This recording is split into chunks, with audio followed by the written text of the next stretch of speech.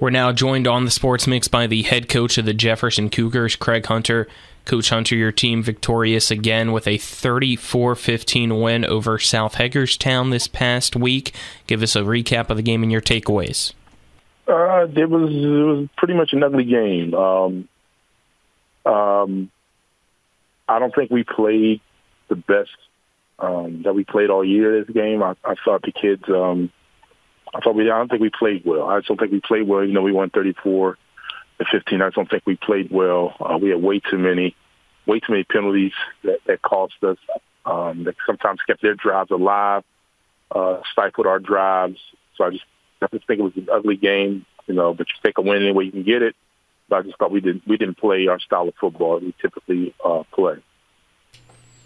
Coach, it seemed like it was a pretty close game. Like you said, you guys didn't probably play up to your typical standard. In some ways, though, getting a close game, maybe something that you didn't expect, and the guys able to pull away late.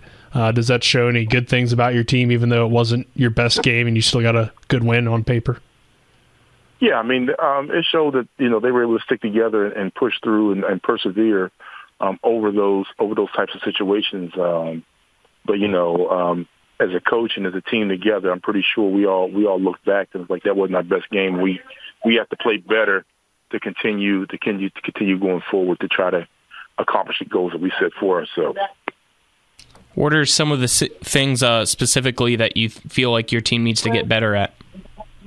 I just think we just had last two games. We had way too many either pre-snap or after play penalties. We just got to get better at that. I think we just kind of didn't like no energy. We didn't have any energy.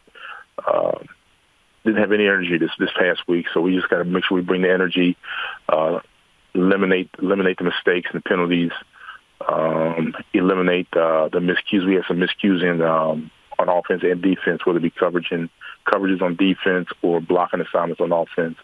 So just eliminate the mistakes, get back to playing clean football and mistake-free football, and I think we'll be fine. Coach Millbrook this week, a team that comes in 5-1, seem like they have a pretty high-powered offense as well. Just looking at some of their scores, what kind of stands out to you about this Millbrook team? It's going to be, anytime you're staring down a single wing offense, there's going to be some things where we got to play clean assignment football this week because we're going to be staring at single wing. So a lot of confusion, a lot of misdirection. So we just got to play straight, clean football defensively.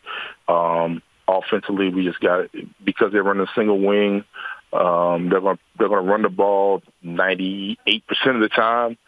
So with that being said, every offensive opportunity needs to be a good one because we don't know how much time they're going to run off the clock when they're running their offense.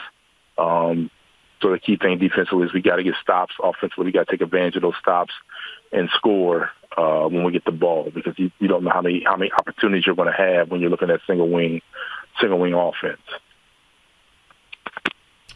And with those opportunities on the offensive end, what do you feel like what you've seen from their defense that you guys need to execute? Just, making sure that we see what we've been seeing on film. We see that in the game, just making sure we hit those spots and take advantage of those areas. I can't just give y'all too much stuff on record and what we're thinking about doing and what we know we can do against them based on what their defense does. But, I mean, we just got to take advantage of those deficiencies that we see in their defense and make sure we take definite advantage of those situations and execute to the best of our ability and don't have any mishaps, no penalties that put us behind the sticks offensively. So we have to execute and play clean football. Like I said, we just got to keep doing that. Coach, you guys were able to get a 5-point win over them last year, and it seems like them and Tarando always give you guys some good competition out of the state. Knowing that it's tough to schedule games in state with the Eastern Panhandle, outside the Eastern Panhandle, I should say. What do you like about having those schools from Virginia that give you those good challenges every year? I mean, that's just it. I mean, they give us good challenges without necessarily having to travel 4 or 5 hours to get those good challenges, or 3 hours to get those good challenges that you can stay home, kids can sleep in their own beds, and you can get up and go 45 minutes away and get good competition. So that's what helps us right there, is that you don't have to get on the bus, travel 3 hours to go play a good competition that, we can go right across the border in Frederick County, or even Washington County or Frederick County, Maryland. Heck, or even, this year we're going down Montgomery County. So, there's availabilities for us to go different places in this area without having to travel too far to see some good competition. So, that's what you like about a Sharando and a Millbrook. Coach Hunter, before we wrap things up, we've decided this week to kind of ask non-football related questions, get to know coaches more on a personal level, and this week we decided to ask every coach what their favorite meal is. So what is your favorite meal to have? Oh my gosh. I don't even know what my favorite meal is. Shoot. I would say my favorite thing, my guilty pleasure would be pizza. That would be my guilty pleasure. What kind of pizza? What do you put on top? Usually pepperoni and bacon. That's usually my thing, is pepperoni and bacon. I could almost eat pizza almost every day of the week. It's a guilty pleasure. Once I start eating a pizza, it's hard for me to stop too. Does pineapple belong on pizza?